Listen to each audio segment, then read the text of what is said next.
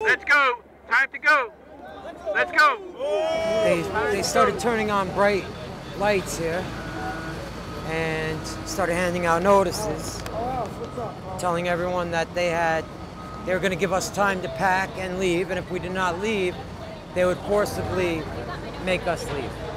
I just was shocked, like everybody else, when they, with very little warning, started surrounding and coming into the park and taking everybody out. Just now, they took everyone's property and were throwing it away when people locked down to refuse to be moved.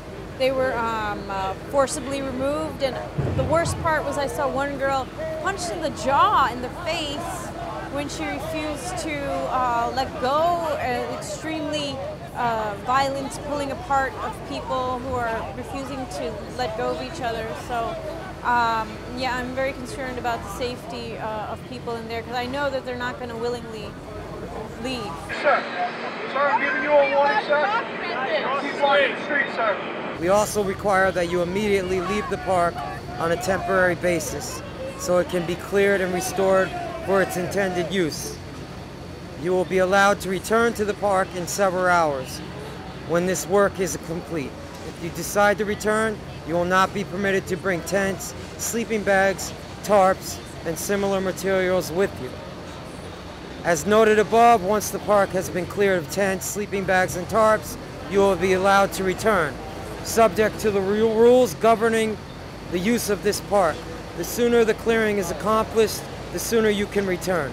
The park will be open for public use once it is cleared and restored.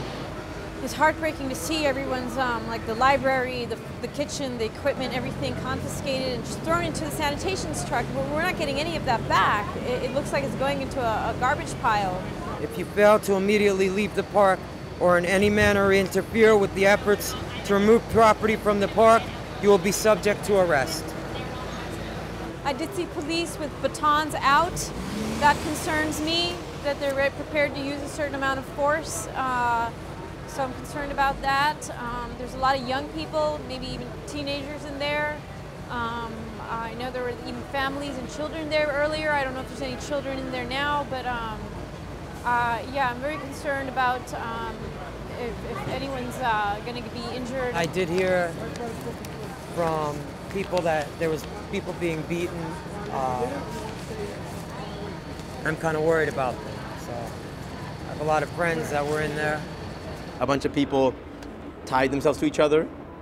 That was one group of people, and another group of people U-hauled their necks apparently to some benches so that if the police try to sort of use force to remove them, it would crack their necks, which is a pretty brave, I don't know, it seems like a pretty brave thing to do.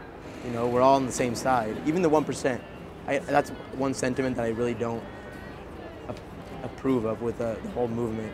The dividing between 99 and 1%, we all fed this system that is in place right now, and we're all equally responsible, and the only way we're going to fix it is if everyone comes together. It seems like in the last 40 years, people have sort of like bought into this helplessness, like fatalism, like you can't, even if you don't approve of the system that is ruling us, you've got to just kind of adapt and survive.